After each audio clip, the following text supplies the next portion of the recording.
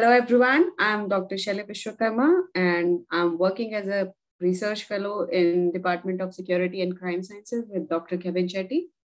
And the title of my talk would be the Learning Salient Features in Radar Micro-Doppler Signatures using Attention Mechanism.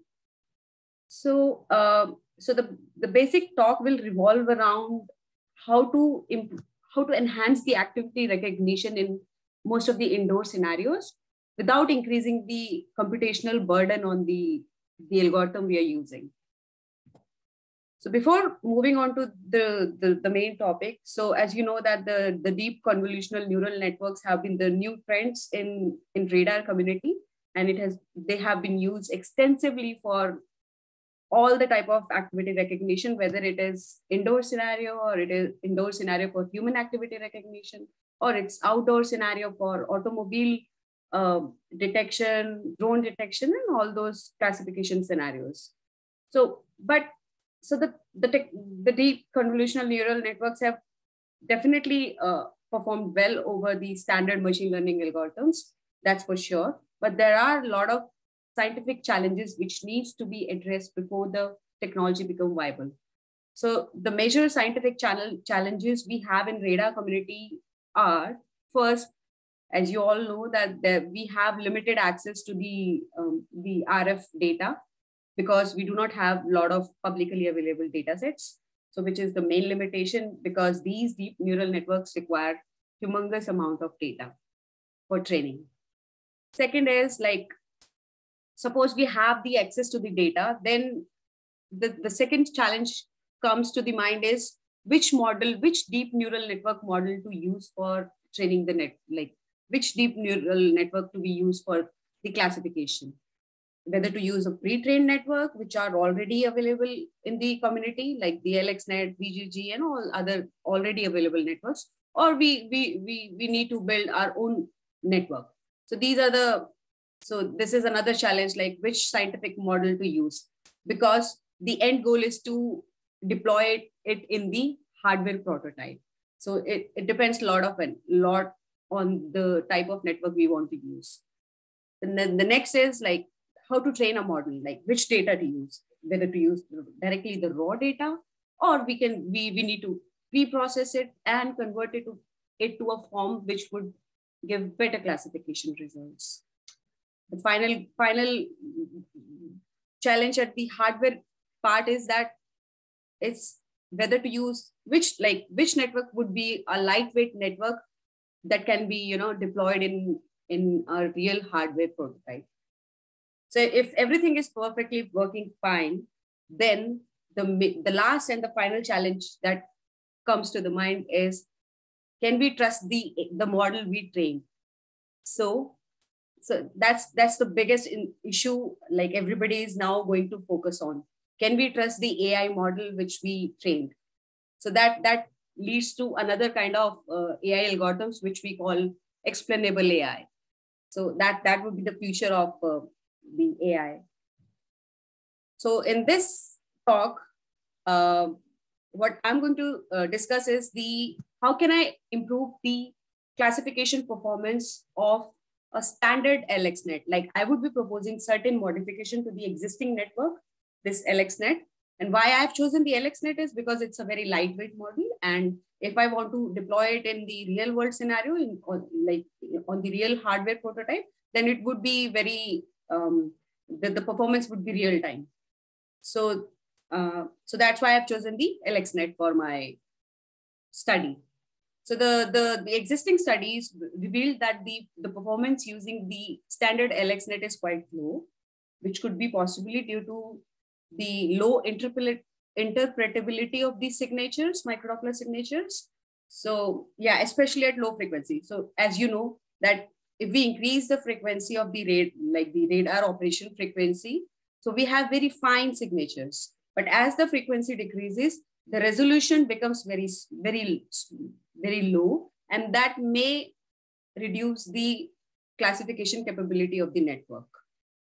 So that's why I'm proposing certain modifications which will improve the classification performance of the standard LXNet without increasing the computational burden on the the network itself.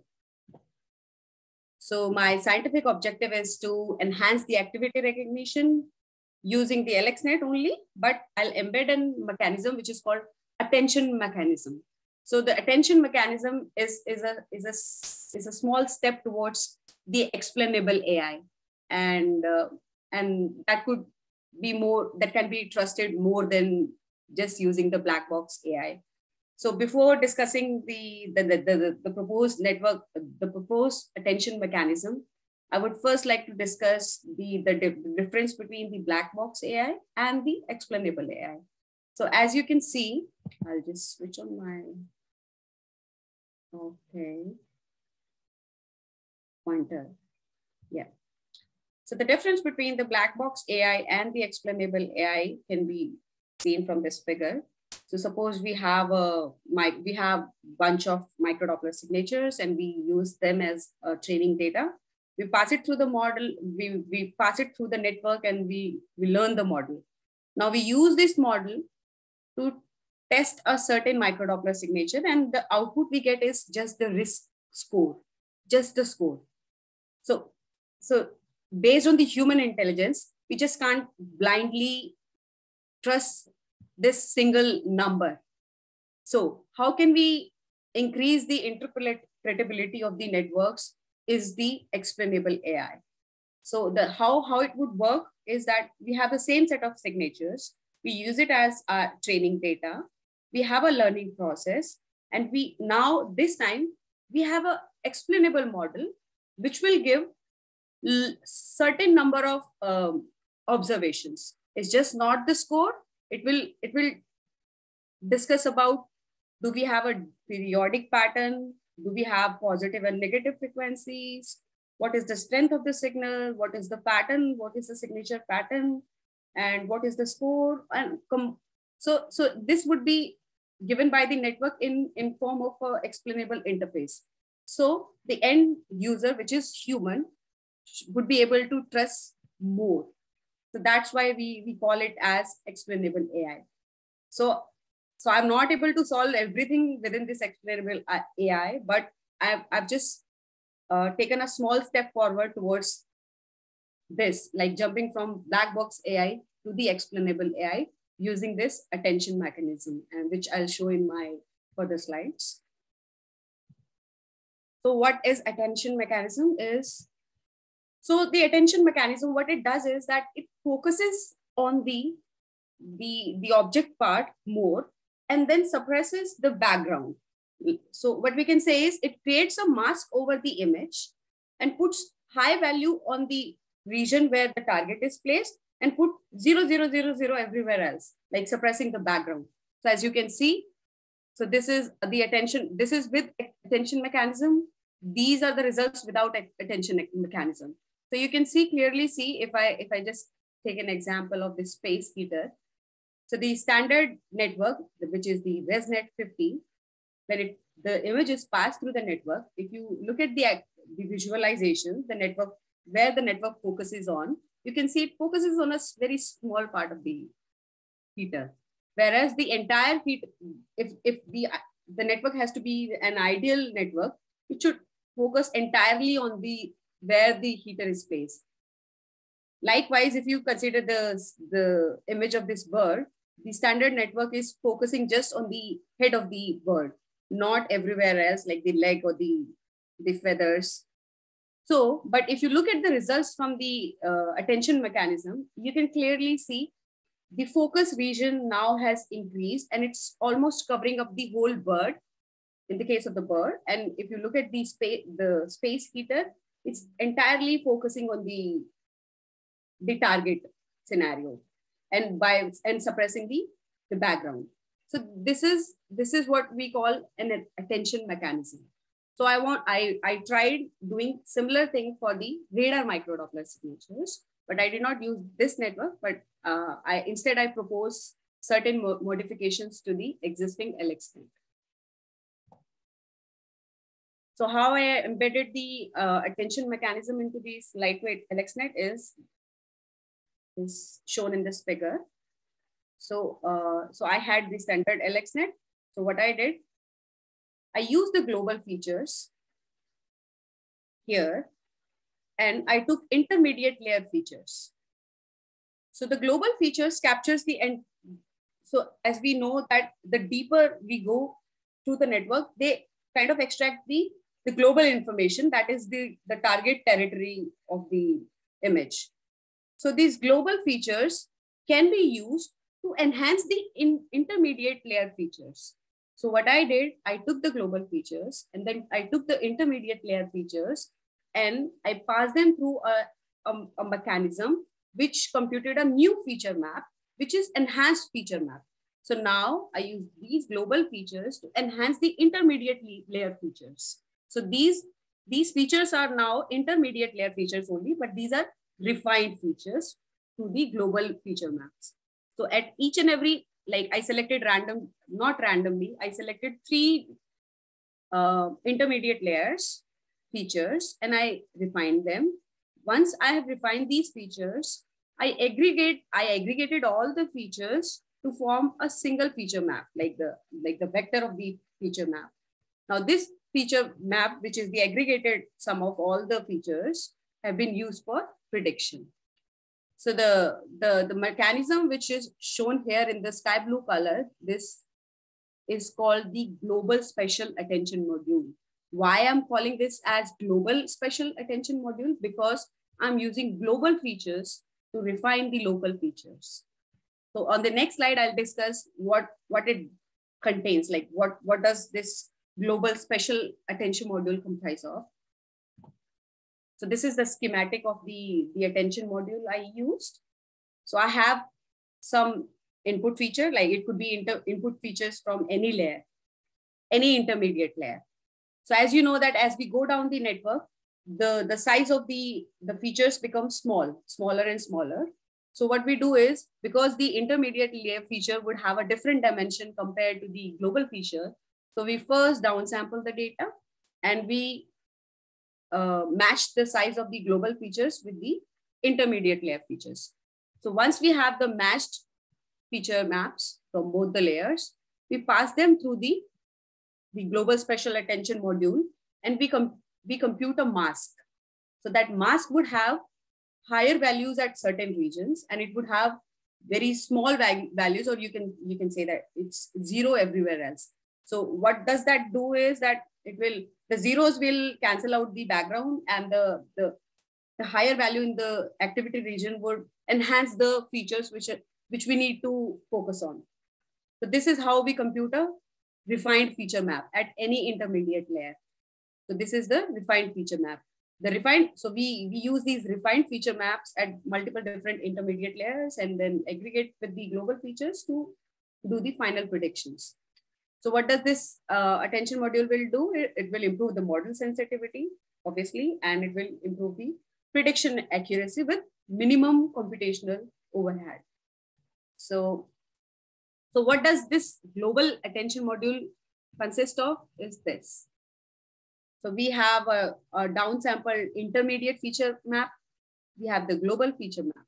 So what we do is we pass both of them through certain kind of filters. Like for this case, we use averaging filter and then we use the max filters. So we pass them through this and we correlate the global feature with the local feature and add them together and pass through some nonlinear activation functions.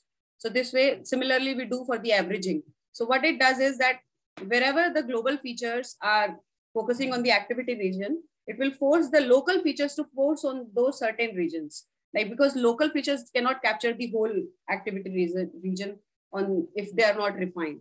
So the global feature kind of act as, to correlate them and just emphasize more on the local features.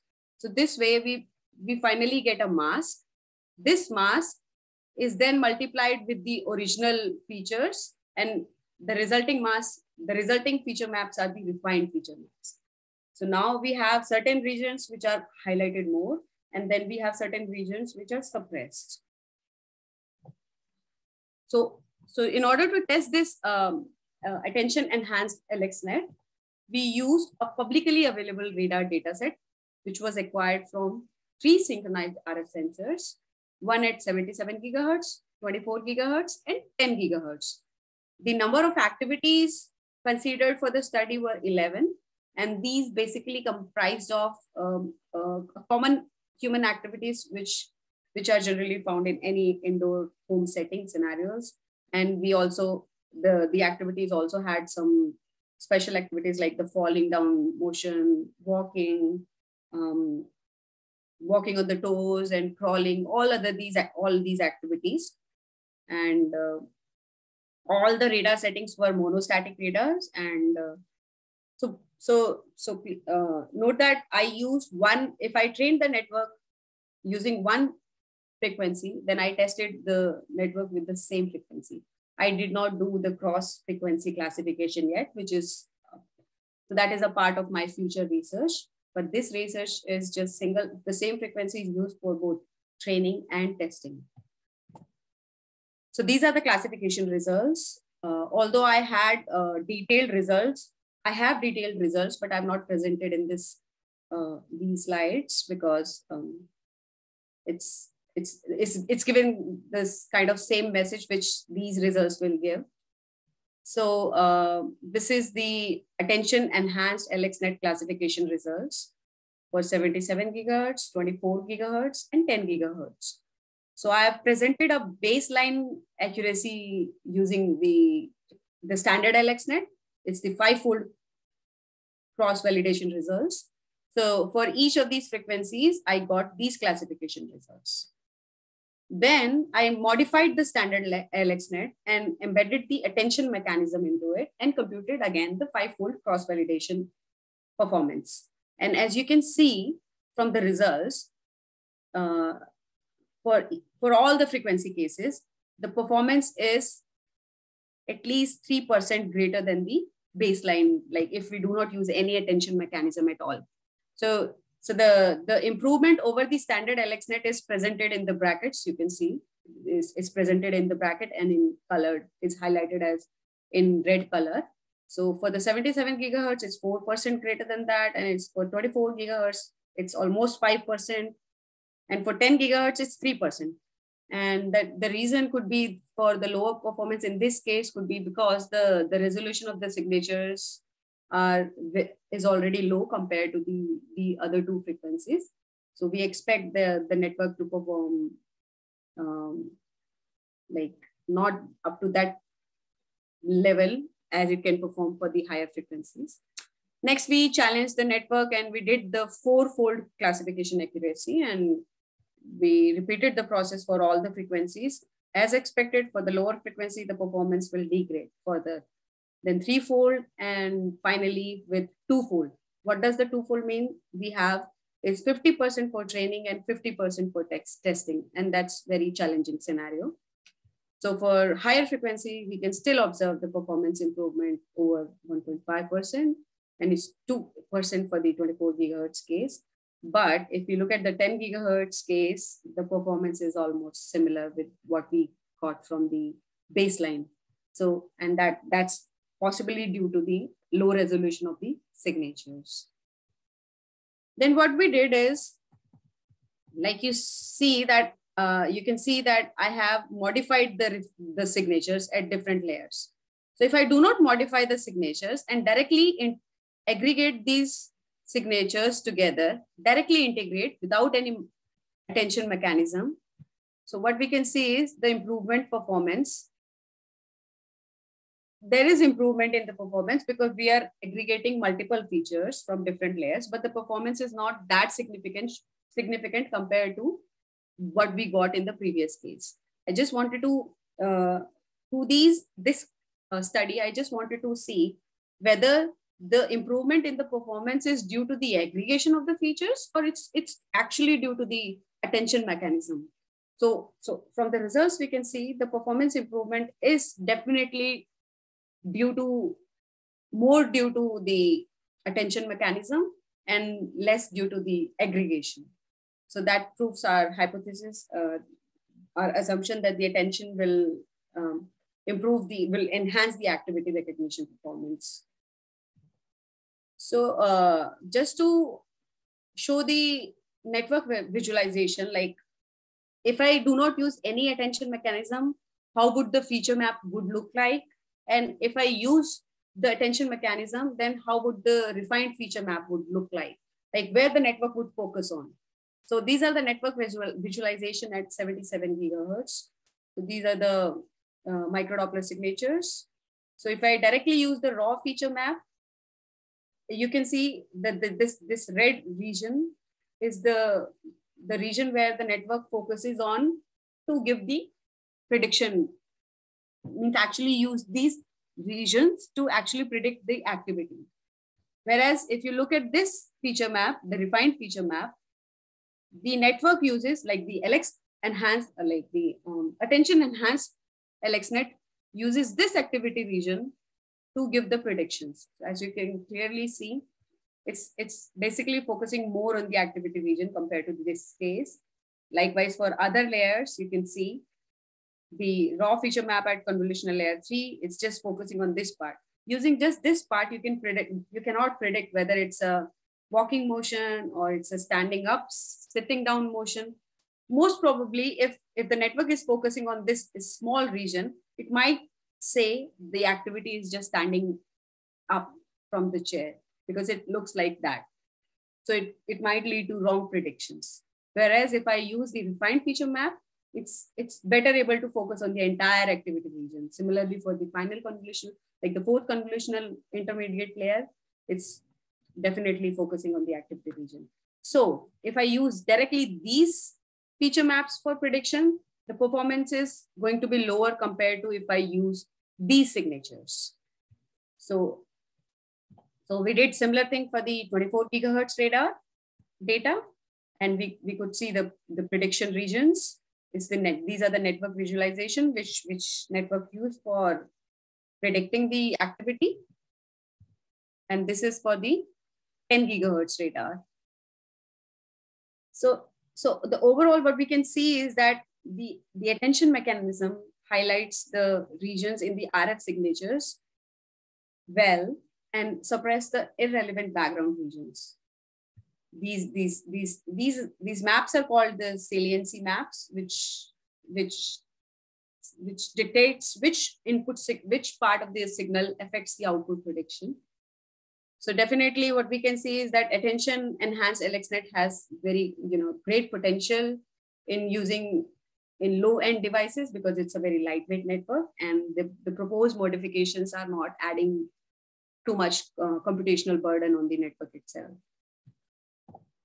The conclusion is that using the attention mechanism, we get an improvement in the network prediction by 4%, and that too without increasing the computational burden. The activation map visualization show that the detected region contribute the most to the predicted class. It highly agrees with the region of interest. Like it's entirely focusing on the activity region only, and not on certain background. And the last conclusion is that if we have, it's not just the LXNet. If we design our own network also, and if we embed the attention mechanism into it, then it will definitely have great potential in improving the overall performance of the network, and it could be used for real-time classification performance in low-end devices. So this was part of my research, the current research, and my future research would focus on. So the attention mechanism would always be a part of my classification, network testing, and everything. But before doing the classification, I have I want to address another set of problems which still exist in the radar community. So which is the 3D indoor scene monitoring using opportunistic RF emissions from Wi-Fi access point. What do I mean by that is that in most applications, if you see that the human activity recognition scenarios, there is only one human present at a time. And we classify only the activity of a single human. there are very less number of studies which actually do multi-target classification scenarios. Like if there are 3 humans present in the same room and they are doing certain activities, so the network should be able to predict there is human 1, he's doing this activity, human 2 doing this activity, and human 3 doing this activity. So in order to address that problem, so what people have done is they have either you can do it by increasing the computational, by adding the hardware complexity, like you can add multiple antennas, receiving antennas to have the direction of arrival information. You can have wide bandwidth for the, if you want to distinguish it in the range domain and the Doppler domain itself. So that's the kind of the problems I want to address in the future. And this is the thing. So so if you look at this normal scene, so the sensor should be able to not only predict the activity, it should be able to predict the context also, like what we would like to infer from. So this is a scene. So we can see there is a human walking away with 3 bags. This is just a sample demonstration. This is not the actual thing I want to address. It's just a sample demonstration and just wanted to discuss it. So there is a person B looking at person C, and there's a person C which is playing a chord and he is having a bag and something like this. So this is the indoor scene understanding from the vision point of view. We cannot have exactly the same thing from the RF point of view, but can we get closer to something which the vision cameras can do? So that's my, the next goal is the multi-class recognition scenario. If we have multiple humans, can we have the explainable interface, which can clearly say this is the human 1 doing this thing and he's interacting with the another, some kind of gestures or everything included within the RF sensing scenario. So idea is like the first step towards this goal I've thought of is that using us existing access instruments millimeter wave radar. So we have a radar and it would give a point cloud model. So because this radar has already got ranging capabilities, it has got multiple receiving antennas for DOA differentiation, and its high frequency will have a better Doppler resolution. So I'll just I just want to do my research starting with this readily available millimeter wave radar and generate the point cloud human models and then using these point cloud models to infer or just to put a skeleton on top of these point clouds to see how many humans are there in the indoor scenario and how are they like tracking them over a long period of time. So this is something I want to do in the future.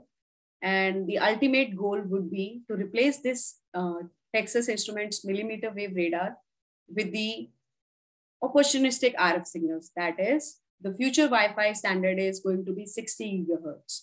So the 60 gigahertz Wi-Fi standard would offer very good bandwidth. It would have multi-antenna system.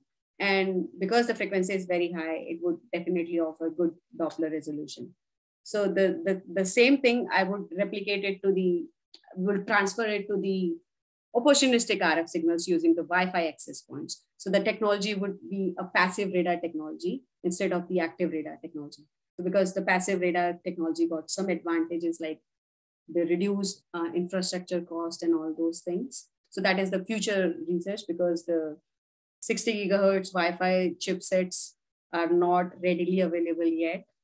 There are certain chipsets, but not extensively tested as this TI's MF wave radar.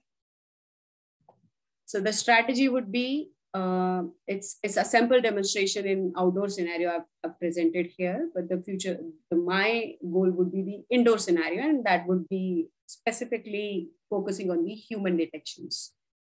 So if you see that this is the kind of point cloud we get from millimeter wave radar. So this is a demonstration in outdoor scenario, and it's a point cloud model from the car, which a millimeter wave radar, that is TI's radar captured. So once we have the 3D point cloud from the sensor, we can generate the corresponding 2D map. And from the corresponding 2D map, what we can do is we can generate a contour of this 2D point cloud image to have the shape feature of the target. Like if it was a car, then the ultimate goal is to have a point cloud model which would give a contour of 2D point cloud image as a car, so that it's more interpretable and it's what something we can trust.